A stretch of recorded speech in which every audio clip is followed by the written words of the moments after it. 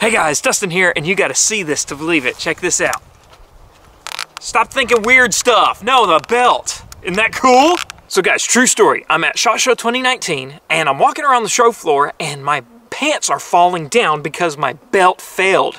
And so I was wearing this 511 belt like this, and they call it a gun belt, but really we're gonna get to something that's even more effective and rigid and reinforced than this. But my buckle was actually just, see how it's sliding like that? Okay, not cool. Now I know, like, not everybody needs a tactical belt with a D-ring like that. I do, because I work the camp zipline, and I will hook up to this at times. Anyway, that would have been catastrophic with the sliding like that. So I started looking around everywhere to find something that was good, but I was picky because you want something that's rigid and supportive and has that shape to keep your gun up. Otherwise, your holster's just gonna fall and slop to the side. But I was being picky too, because all the belts that I was seeing was just like a dress belt that was a little thicker, but it still had those holes and, you know, the buckle that, you know, the like 500-year-old technology where you put the hole in the buckle in the belt and you have 1-inch increments. So I was like, I'm picky, and I want something that adjusts exactly to my body size for that day, because if I put a different holster in and a different a thicker handgun or a smaller compact, it's going to adjust, and I want it to be comfortable. I found Core belts, and so as soon as I got back, I ordered it. And so, well, shoot, I got to take it off, don't I? I got to take it off to show you. There's forward thinking, so I got to start taking my kit off, and there we go. Now, the cool thing about Core belts here, my pants are going to fall down. That's out of frame. It's cool. But it's this trackline thing. If you've used a zip tie before, you know how this belt works, because you just insert it into the buckle, and listen, you'll hear it. That's right. Now, you can make it quiet if you want to by holding the release, okay? But it will, you have incremental adjustments to about 1/4 inch there. So it's like 40 or something, 40 notches on every belt that you can adjust to exactly the size you need, and instantly, you eat too much at the buffet, you just pop the button a little, and then you're back to, you know, comfortable again.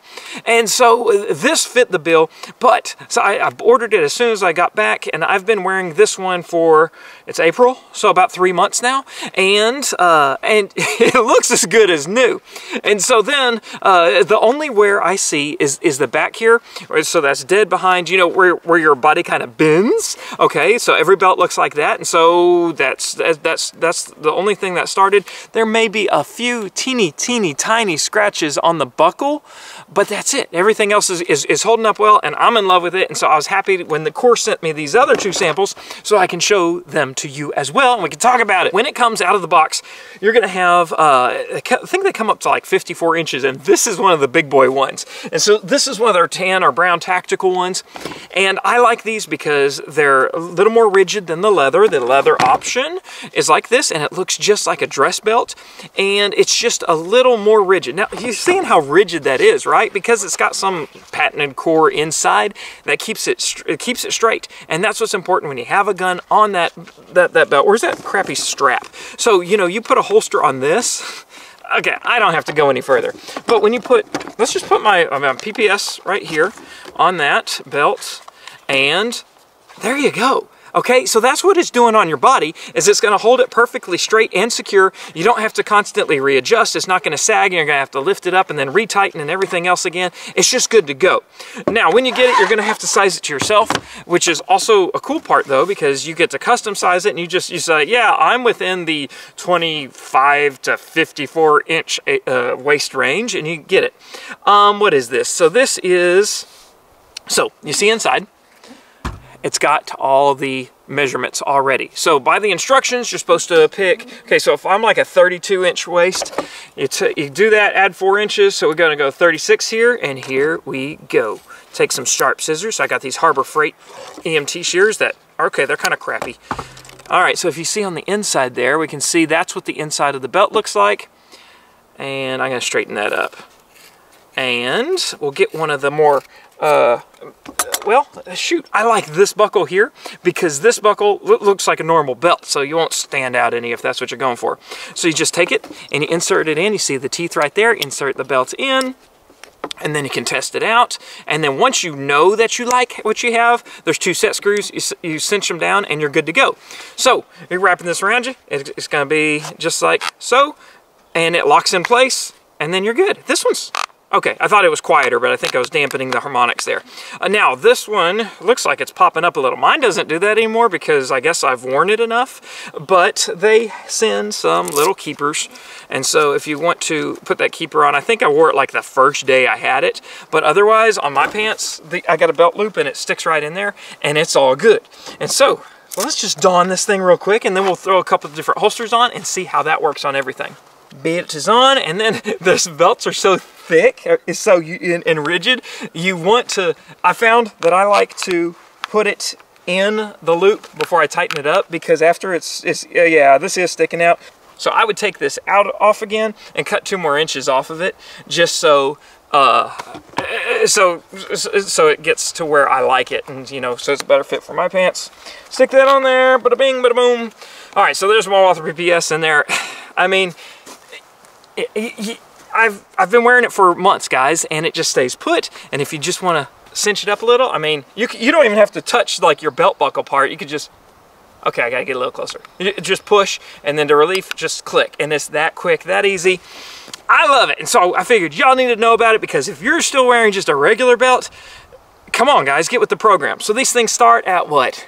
60 bucks for the gun belts, and then they have some fashion ones that if you just want a regular belt and you don't carry the weight of a gun, you can do that, and they're like start at 50 bucks. If you want to switch out buckles and belts and all that stuff, you can do that, because then it'd be like $30 buckle, $30 belt. You can mix and match and play around with that however you wish as well. Oh yeah, and then this is cool. This is their hanger. Because it's such a reinforced belt, you know, you're gonna have a hard time if you just try to throw this over anything. So they make a closet hanger, you just cinch it up on it, and that's awesome too. It's just nice, slick, and secure. And then when you're ready to have it, you just, you know, push your release just the same. All right, so this is my Walther PPS, and it's good to go there. And this is another thing, like, okay, say I'm going into a post office and I gotta take my gun off. I take my holster off as well, because I don't want to be drawing a gun even inside the car. I want to keep that trigger guard all enclosed, so there's no accidents there. And so I just pop my whole holster off. Oh, now my belt's like 2 inches loose. Not no more. All right, you got the idea. H&K VP9, same thing with inside the waistband holster. Heck, I don't even know who makes this. When you Kydex guys make holsters, you gotta put your brand on them. All right, so there. That quick, that easy, cinches up, it's all good. Now I don't appendix carry too much, but like with any other belt, you can just bump the buckle off to the side a little bit and give you plenty of room to be able to holster up there. This is the Q series holster, which is real minimalist, and it's great for stuff like this G19 with a suppressor, that's right. Yeah, buddy. Oh, that's hot, that's hot. Yeah, I know, you're jealous of my big old holster. Okay, I don't wear it too often, but look, that's cool. That's cool. Suppressed and lit up. So I could actually use this belt at a 3-gun match and put all my gear on it. So it makes me wonder. Let's put some gear on it and give it a torture test. All right, so talking about how much we carry made me wonder. Yes, I'm totally taking my pants off right now because I can, wait, you kind of can see me. I have underwear on, it's cool. Makes me wonder how much weight I carry every day. So I used to carry radio as well. So multi-tool, Walther, knife, Elzetta flashlight, all that jazz. Oh, shoot! I carry 6 pounds on a normal day. Man, I'm glad I got the heavier belt. Check out what you wear. What's your EDC weigh? Leave it in the comments. Don't take your pants off in front of everybody. All right, so for torture test time, I've got all my 4 guns out there on the FNX. I got a Glock 19 with the suppressor. I know what you're thinking. H&K VP9 and my Walther PPS, and we are just fine. I'm glad I left it a little long. I don't really feel like I even need to adjust it afterwards.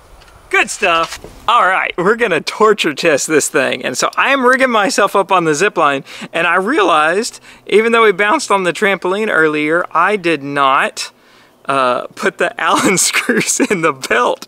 And so it was holding just on the teeth. So here's what we're doing. I'm gonna go down the zip line with the Core Essentials belt, and we're gonna see if it holds up to my, what am I, 170, I took my gun off, so we're a little lighter today, and see if it can take that. Now I have backup of the harness on, so I don't die today, because my wife doesn't like it when I die. Okay, so here's the deal. All that's holding the belt together is those teeth, but they cam in, and so the belt is gonna be holding it very nice and snug, because it would have to rip or break the teeth out. There's too much material in that belt. Those teeth look too strong. I don't think they're gonna break or fall out, and then we're gonna put those hex head screws in to have the added durability. Okay, then on the other side though, you know, you have that track line. Now, more tension on that track line will make this get snugger, and this does not look weak at all either. So I'm thinking maybe the weak point could be these pivot pins, if it's weak at all. That's what we're here to try out. And this is what happens when you give me free stuff, because when I don't have anything invested in it, I'm like, meh. We can see if I can fall down a zip line. All right, so I'm gonna snug these bad boys up.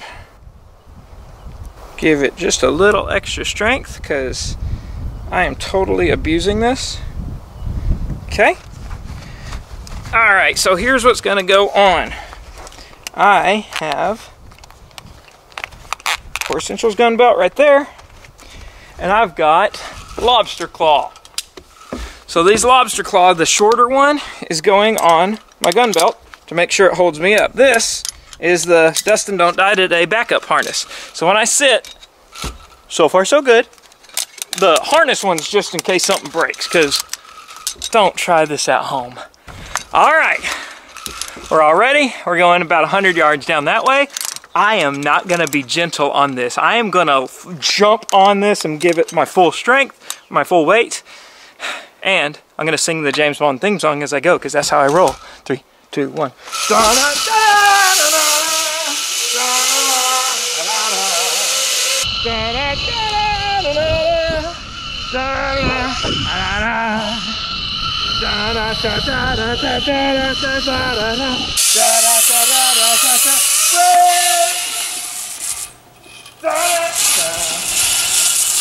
Yeah! I wonder if I can bungee on it. This kind of hurts just on a belt though. Okay, full weight, full weight. Oh, there it went. Okay, we found the breaking point. Get me down. Okay. Yeah. Okay, I'm working. So, I was going over so much of the belt buckle, what might break. I forgot to look at the belt and show you that. And that's what failed. So the belt buckle looks brand spanking new. Well, in fact, I can take this one here and we just put it together right there. And it's still good to go. And so the belt itself, the belt buckle, I could get another $30 belt and just match it up together, because I'm kind of sad. I did like this part, but you can see that indentation, that's where the carabiner was riding, and it ran. The zipline part ran fine. It was the me bouncing violently at the end just because I wanted to. That's what shredded the track. So I had all these little pieces of shredded track in my shirt there, and so that's what happened. That's what failed. So we exceeded the 8-pound weight limit, load limit by a good bit. I think the material itself, I think, was rated to 500 pounds. So if you were, you know, attached by more than just a track, but that's what you can expect. And if you're my weight, you could probably go down a zip line just fine in your core belt. I wouldn't bungee jump in it, because that's what happened there. And so I got a gnat in my glasses. Okay, so guys, that's about all there is to it. I'm gonna put the link for the Core Essentials belts in the description box there, so you can find it and you can try it and you can tell me how much you love it, because you're not gonna be disappointed, because I found exactly what I wanted. So thanks for joining me today, guys, and just stay tuned. We'll do some more crazy stuff, maybe even on the zip line later. See ya!